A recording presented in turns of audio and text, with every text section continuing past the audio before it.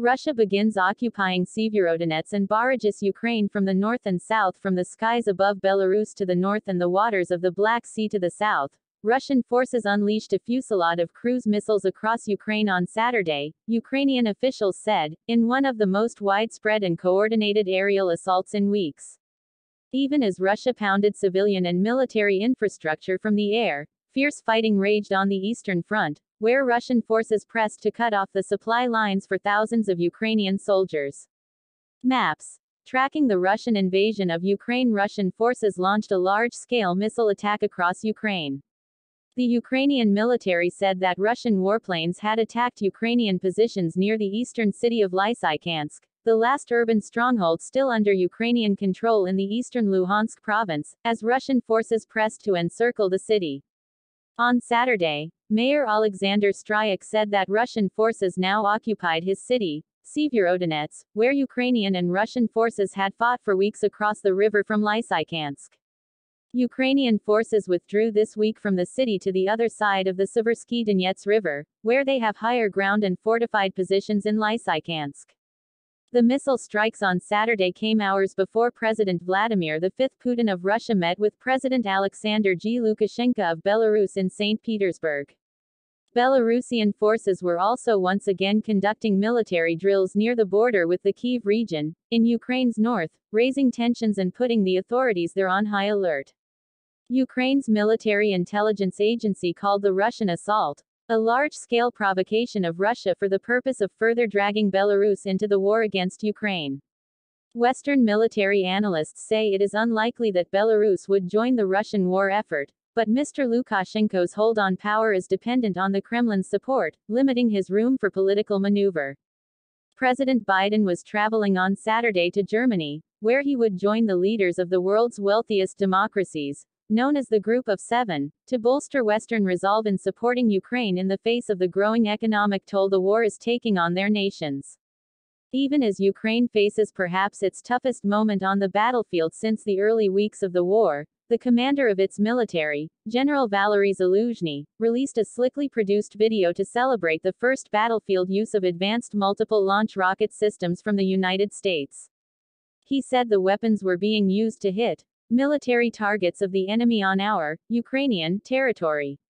But the Russian missile strikes offered a potent reminder of the vast destructive power of the arsenal at Moscow's disposal, which has been directed both at military targets and at civilian areas of cities and towns.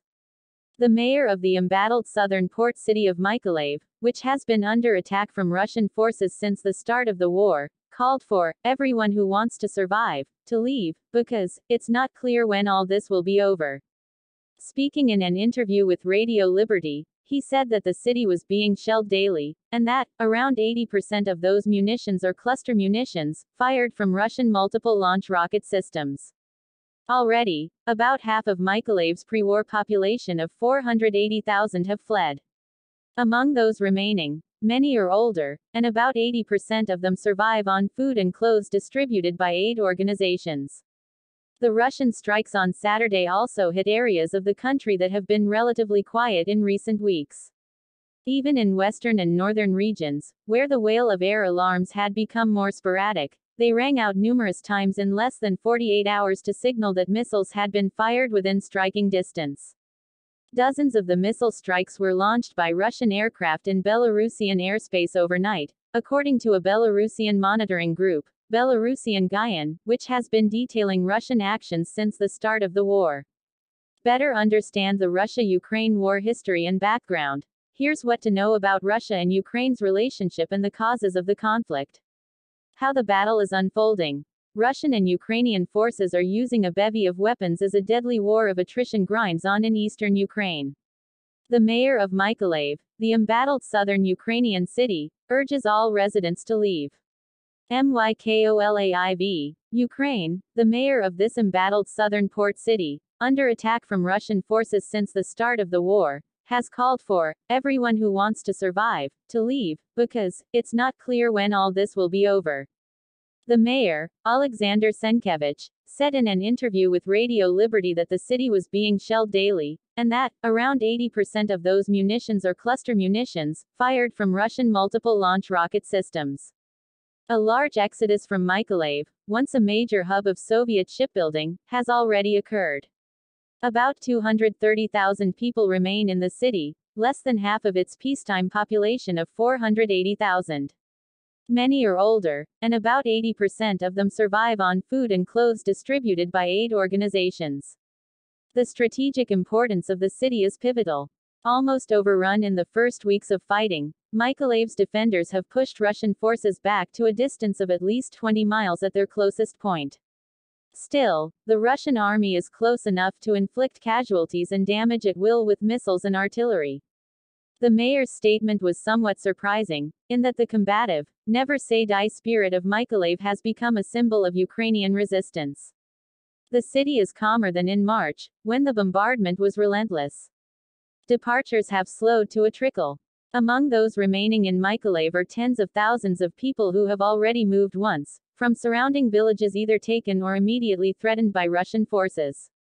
Vitaly Kim, the head of the regional military administration, has become something of a national idol through his consistent bravura in video and other messages, calling the Russian army stupid, among other dismissive remarks. Mykolaiv stands between the Russian invading force and Odessa, Ukraine's largest maritime city 70 miles to the west. A landlocked Ukraine deprived of access to the Black Sea, the conduit for much of its grain and other exports, would be a seriously compromised power. President Vladimir V Putin of Russia has made no secret of coveting Odessa, founded by a Russian empress, as part of his own imperial plans. Shelling is from the Kherson region, the mayor said in the Radio Liberty interview, alluding to the city about 40 miles to the east that Russian forces captured early in the war. That's why it's impossible to switch on the siren in advance. The shells explode in the city and then the siren goes. He added that, highly precise, cruise missiles had ruined the city's infrastructure. Mayors in other parts of Ukraine have advised residents not actively involved in the resistance effort to leave cities under attack. But Mr. Senkevich's request appeared more sweeping. The interview was published on Friday, but it was not clear when it was conducted. At least 111 civilians have been killed in Mykolaiv since late February. Military casualties are not known. One Russian missile hit a residential area of Mykolaiv a little over a week ago, killing one person and injuring 20. Another on Wednesday hit grain and vegetable oil terminals at the port. At the same time, however, Ukrainian forces have counterattacked in the Kherson area. They say they have recaptured some villages. In a separate interview this week with the New York Times, Mr. Senkevich, 40, said he expected the war to go on, at least until April or May next year. He described the people still in the city as older people, ready to die here, comparing them, in a seemingly odd analogy, to pharaohs, who do not want to leave their pyramids. Evacuations had been running at 4 to 8 buses a day early in the war, but were now down to 1 or 2 a week, the mayor said. There was no suggestion in the Times interview that the mayor, whose own wife and 2 children left Mykolaiv within 2.5 hours of the first bombardment, thought that anyone wanting to survive should leave. Mr. Senkevich said in that interview that he had received messages from Russian forces urging him to surrender. Mayor, you have to give up. You don't want to end up like Mariupol, one of these messages said, a reference to the Ukrainian city on the Sea of Azov that Russia besieged, flattened and ultimately captured. They think the mayor can decide to surrender, he said dismissively. Mark Santora contributed reporting from Warsaw. Putin met today with Belarus's leader, a longtime ally. Analysts say Alexander G. Lukashenko, an autocrat beholden to Russia, is desperately trying to show his value to President Vladimir V Putin. Credit, Marcus Schreiber, Associated Press. In the weeks before Russia invaded Ukraine, it held joint military drills with its neighbor and ally Belarus, massing tens of thousands of soldiers along the Ukrainian border even as the two countries' leaders denied reports that the Kremlin was planning to go to war. On Saturday, President Vladimir V Putin of Russia met President Alexander G. Lukashenko of Belarus in St. Petersburg, promising weapons capable of holding nuclear warheads which Mr. Lukashenko, dubbed Europe's last dictator, said would make his country ready for anything. Mr. Putin promised to deliver the Iskander-M systems, which have a range of about 300 miles and can carry both conventional and nuclear warheads, within months, and also vowed to upgrade Belarusian Su-25 fighter jets, after Mr. Lukashenko asked the Russian leader to make its warplanes capable of carrying nuclear weapons. "We need to be ready for anything, even the use of serious weaponry to defend our fatherland from Brest to Vladivostok," Mr. Lukashenko said, referring to Belarus' westernmost city and Russia's port in the Far East. While the men met, the Belarusian armed forces were once again holding mobilization drills in the area bordering Kyiv, the Ukrainian capital, threatening to aggravate tensions in an already volatile region and prompting Ukraine to put its border guards on high alert. Units are being brought to higher levels of combat readiness, practical measures are being taken to accept conscripts, weapons and military equipment are being removed from storage, a spokesman for the Ukrainian military's operational command said in a statement this month. Ukrainian officials and Western observers think it is highly unlikely that Belarus, a former Soviet republic of 9.4 million people, will directly join the war at this time, given the risks of provoking social unrest at home and undermining Mr. Lukashenko's grip on power. Morale among Belarusian troops has also been shaky, according to Pavel Latishko, a former senior Belarusian official who fled the country. Nevertheless, analysts believe Mr. Lukashenko, an autocrat beholden to the Kremlin, is desperately trying to show his value to Mr. Putin. He has proved a dependable friend ever since Mr. Putin bolstered his security forces to help him put down mass protests that followed an implausible landslide victory in a contested presidential election in 2020. The former director of a Soviet collective pig farm, Mr. Lukashenko has secured his hold on Belarus over nearly 3 decades by maneuvering adroitly between East and West, playing each side against the other. But in the aftermath of last year's uprising against him, he has become increasingly dependent on the Kremlin and docile to Mr. Putin. Some analysts believe it is only a matter of time before pressure from Mr. Putin forces Mr. Lukashenko to take more direct action in the war, pushing him into an existential dilemma. Joining the conflict could undermine his support at home, but if he does not do Mr. Putin's bidding, the Russian leader could retaliate by taking steps to force him from office. In the early stages of the war, Belarus allowed Mr. Putin to use its territory for Russian troops to stage a shock and awe operation to try to capture Kyiv. The plan failed spectacularly, but with Russia now bogged down in a grinding war of attrition in Ukraine's east, Moscow would benefit from any help Mr. Lukashenko could provide. Mr. Lukashenko has proved himself a pliant friend. He has used Belarus's 600-mile border with Ukraine to help place wooden, dummy tanks in the woods, creating the illusion of impending danger. To replenish Russia's arsenal, and to allow Moscow to stage missile strikes from within Belarusian territory. As part of this weekend's drills, the Belarusian army has dispatched 3,500 to 4,000 military personnel near the border, according to Alexander Matuzianik, a spokesman for Ukraine's defense ministry. The entire Belarusian army has about 60,000 troops, he said, although Mr. Lukashenko wants to add another 20,000. The Belarusian Defense Ministry said its special operation forces would participate in the drills, which will take place in the country's southeastern Gomel region, whose border is just 65 miles from Kyiv. While Mr. Lukashenko has made it clear that his loyalties now rest firmly with Mr. Putin, he remains a mercurial leader, known for sometimes unpredictable behavior. Among other things, he has touted ice hockey, vodka, saunas and tractor driving as remedies for COVID, sent a fighter jet to intercept a European airliner carrying a prominent dissident, and made his generals salute his teenage son.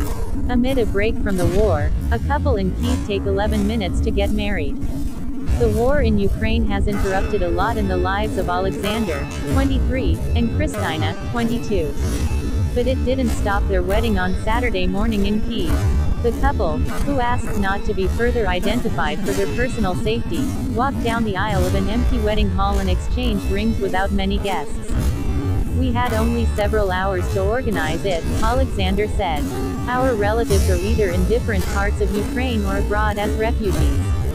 Alexander, who is from Kyiv and earlier worked as a confectioner in Bucha, joined Ukraine's nationalist Azov battalion when he was 18. Kristina worked as a hairdresser for many years before the war began. She wanted to join the fight in Ukraine, but Alexander didn't want her to be in danger.